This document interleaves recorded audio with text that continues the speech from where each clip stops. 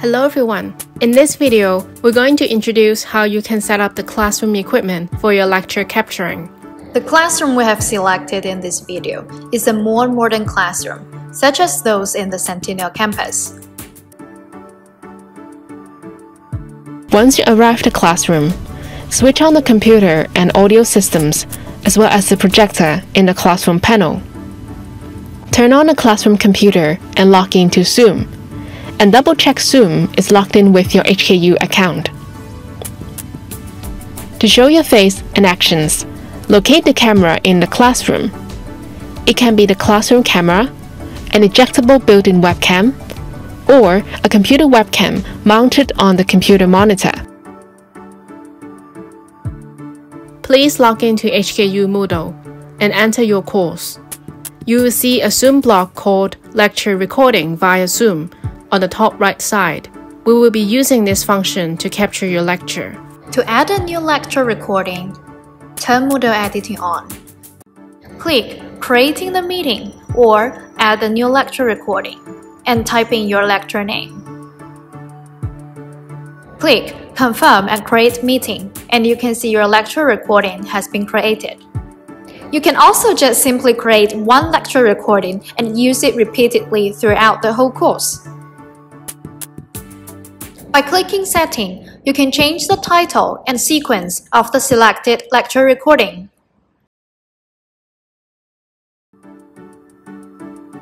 You can also delete the created lecture recording by clicking Delete. Turn Moodle editing off to finish the setting of your lecture recording.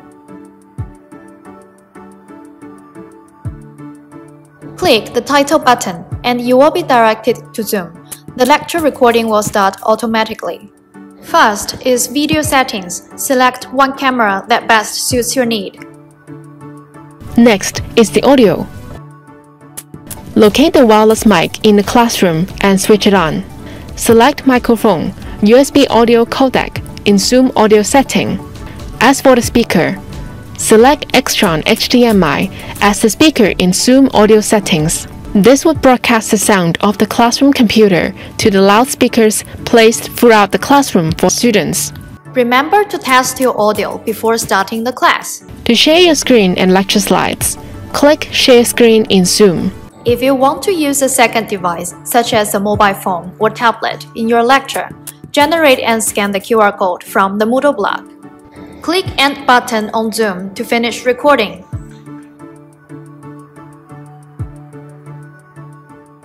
After the lecture, teachers can see the recording links generated under the Moodle Zoom block. Click the link to view and edit the recording. You can decide which part of the recording you want students to watch by adjusting the playback range, and students can only view this part. You can also download the recording by clicking Download.